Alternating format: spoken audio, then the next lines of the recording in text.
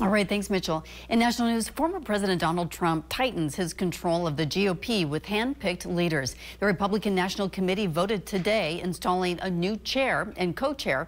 Michael Whatley has been the leader of the North Carolina GOP and has experience as an oil and gas lobbyist. He also echoed Trump's voter fraud theories. Trump's daughter-in-law, Lara Trump, will become the co-chair of the RNC. She's expected to focus largely on fundraising and media appearances. Whatley thanked Trump for his trust and support after the vote today.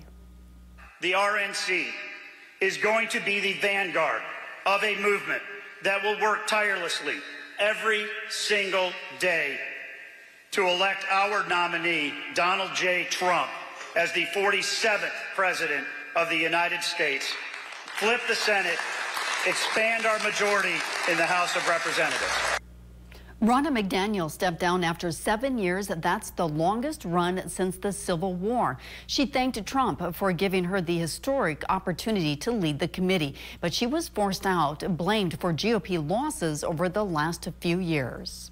Leadership today also dispelled concerns that the RNC would help foot Trump's legal bills. Those saying those are being covered largely by a separate political entity, the Save America PAC.